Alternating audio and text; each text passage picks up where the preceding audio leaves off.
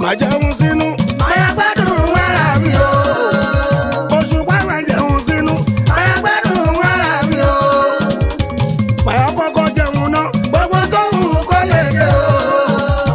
Máa kọ́kọ́ jẹun náà. Gbogbo tó wù kó lè dé o. Àìjẹun gidi ìbẹ̀rẹ̀ àìsàn ni. Tarabáyà lè yan kọ̀bọ̀ fún ọkọ̀ ọlọ́yẹ. Àìjẹun gidi ló pa bàbá kan, ẹja fi kọ́gbọ́n. Má jẹun sínú. Máa gbádùn wàrà mi o. Òṣùpá má jẹun sínú. Máa gbádùn wàrà mi o. Máa kọ́kọ́ jẹun náà. Gbogbo tó wù kó lè dé o. Máa kọ́kọ́ jẹun náà. Gbogbo tó wù kó lè dé o. Àìjẹun gidi ìbẹ̀rẹ̀ àìsàn ni. Tarabáyà lè yan kọ̀bọ̀ fún ọkọ̀ ọlọ́yẹ. Àìjẹun gidi ló pa bàbá kan, ẹja fi kọ́gbọ́n. Mo gbóúnjẹ gbọ́, oúnjẹ ló ń ṣara lóore. Tó bá jẹun gidi, ojú wa gún régé. Egungun wa lè tó ẹ̀jára máa mọ́ lóló. Pé ó jẹun gidi, ojú àrí ṣákálá. Ẹ̀rẹ̀ ká papọ̀ ìbàdí yá máa wá pẹlẹbẹ. Pé o ní fítámìn lára, èyí ò ní lè lókun. Pé o bá dẹ̀ lókun, kò máa lè ṣe dáadáa. Ọmọ kòkòrò oríṣiríṣi àwọn Àwọn jà ó, kò jẹun ataṣọ ṣe bóyìnbó kan ni. Ó lè fi mílíkì sí mọ́tì kò dẹ̀ máa fi mú. Mímú mọ́tì yóò dá lára òògùn ẹ̀jẹ̀ ni. ìgbádùn mílíkì mímú oríṣi Mílíkì ni, gẹ́gẹ́ bí ṣàjẹ́ nínú orin wa fàájì ni. Ó lè fi mílíkì sí mọ́tì kò dẹ̀ máa fi mú. Mímú mọ́tì yóò dá lára òògùn ẹ̀jẹ̀ ni.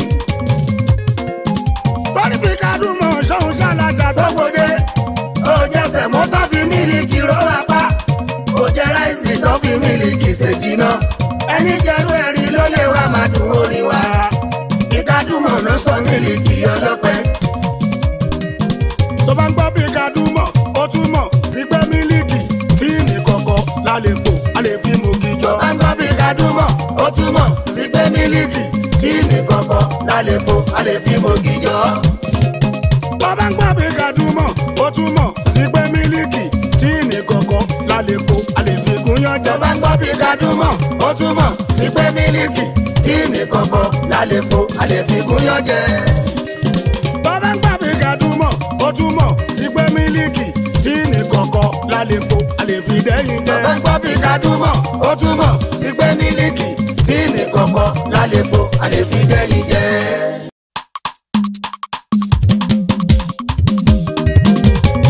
Well, I go by the name Incredible DJ Timani.